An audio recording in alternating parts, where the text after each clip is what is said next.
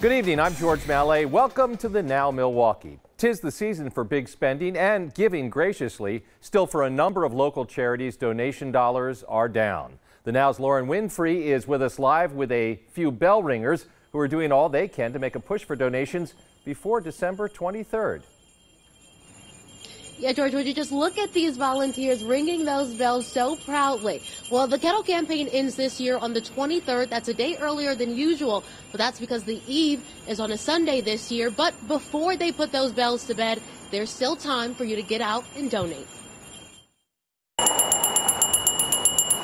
It's a sound during the holiday season that many people know well. You've heard the bells, you see the kettles as you're out at the stores. Bells and kettles used for collecting dollars, Major Stephen Merritt says are vitally important to the ministry of the Salvation Army, both now and throughout the year. This is the time of year to continue to give. $5, $10, $20, it all adds up. But those dollars aren't rolling in as they have in years past.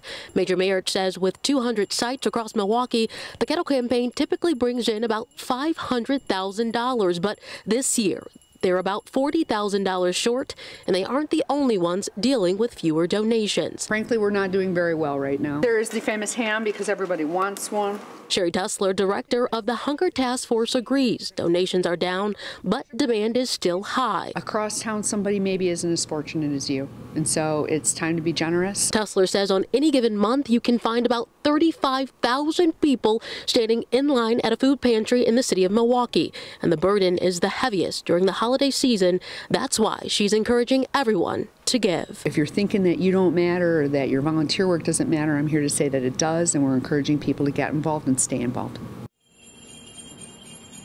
Now, Major Merritt with the Salvation Army speculates that because so many people gave to hurricane relief, that's why numbers might be down. They still have to take a better look at those numbers when the campaign ends, but if you want to give to them or the Hunger Task Force and it's too cold to come out here and do it, you can always do it online or send a check in the mail.